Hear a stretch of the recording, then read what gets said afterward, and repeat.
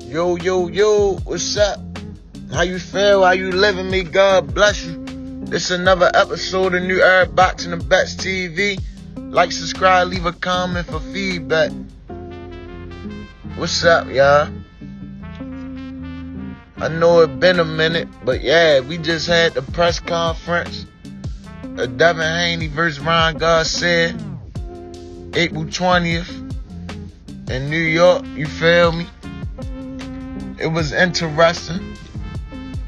Whereas though they did they little back and forth. Garcia even told Devin Haney that Floyd Mayweather showed him the Spawn video of when Tank Davis knocked him out. And the Haneys, they was kind of in disbelief about it. But, you know Bill went straight in the throwing shots at Floyd Mayweather. You feel me? Telling the people that Devin Haney got the best of Floyd in the Spawn, and that was the reason he hung up his gloves. Yep, that's what your boy Bill said. But whereas though, I believe that shit went down, you feel? Cause whereas though Garcia and Floyd Mayweather, they been hanging around, you feel me? So, in this video of them going on a jog on a late night, you feel me? Garcia probably got some truth to that. I don't see him coming out lying, you feel me? Saying some shit like that. So he might got some truth behind it. And my prediction for this fight, man. Like first I was going Devin Haney. I was straight. It was easy to pick Devin Haney, you feel me? But then I had to start looking at the business of it. The business of boxing. And if y'all pay attention, this really a golden boy card. And Matchroom just being a part of it. You feel me? And that being said, that man Golden Boy, they gonna have a say-so. Probably on the referee, probably on the judges, all that type stuff that night, you feel? And I ain't no limited-minded ass nigga, you feel? A lot of these people in the box community, they got limited thoughts. And it's easy to pick Devin Haney. It's easy to pick Devin Haney to say he gonna win. Because in all hindsight, Devin Haney should win this fight. But if you look at the politics of boxing and the business, it could straight point to a controversial decision Garcia. Especially if Devin Haney don't get the knockout. Y'all say, why you say that, Doug? I say that because if Devin Haney, now y'all see Devin Haney going from promotion to promotion, trying to make his way. It's sort of like a Canelo, you feel? But the thing is, Devin Haney don't sound like Canelo. And you know this is boxing. These people run out of money. How much they getting paid? As we just saying, the WBA, they got rid of the regular. That mean the super. And made Tank Davis the champion. Just because they know that percentage. They want that percentage. And the more you bring in, the higher the percentage is. You feel what I'm saying? It's going to stay at 25%, but think about 25% of 5 million or 25% of 20 million, even 50 million. You feel me? It's a difference. And you know, they gonna be looking at what you bring to the table, man. Like Floyd Mayweather said, there's too many goddamn belts, man. And these belts, they get thrown around for a very good reason, man. And it's the business.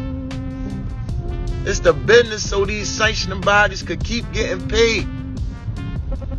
So if you Devin Haney and the Haneys, y'all looking at all this stuff. And I seen Mauricio, they had Mauricio Suleiman sitting right next to him. And that was interesting to me too, because as a WBC champion, you want the WBC president on good terms with you. So that could be a good sign for Devin Haney if Mauricio Suleiman is backing him in this fight. But if Mauricio Suleiman, a lot of people say he's unlike his father, and he do a whole lot of things that his father wouldn't do.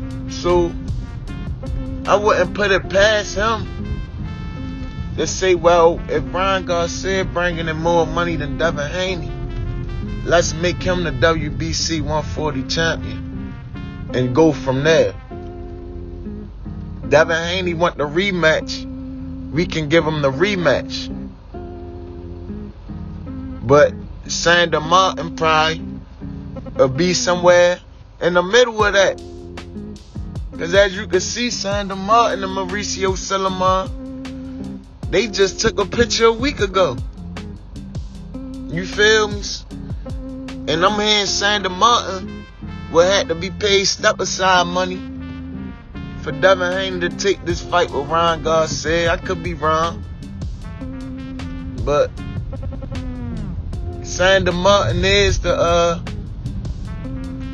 WBC #1 contender, and he could petition for that fight.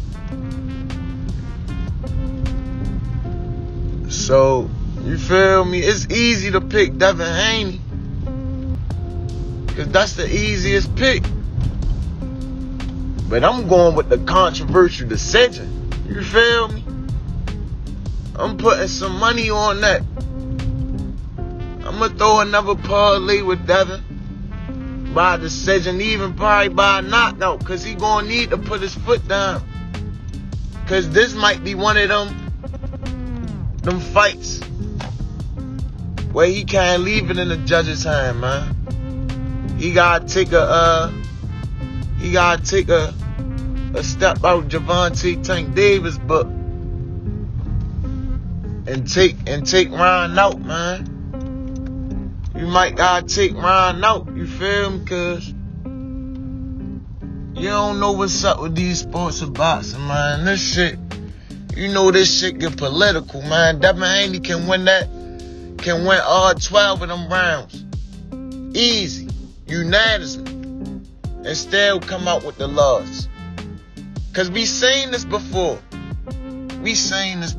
Man. And for some people just to be blind to this stuff,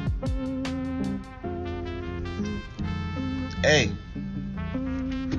y'all could be blind. But I'm gonna look at all the angles. I'm gonna look at the bigger picture. I'm gonna look at what they trying to do. You feel me? And I know Ryan Garcia a big name, but he nowhere deserved this fight, man. You feel me? He nowhere deserved this fight right now. If we talking about chasing legacy and all that.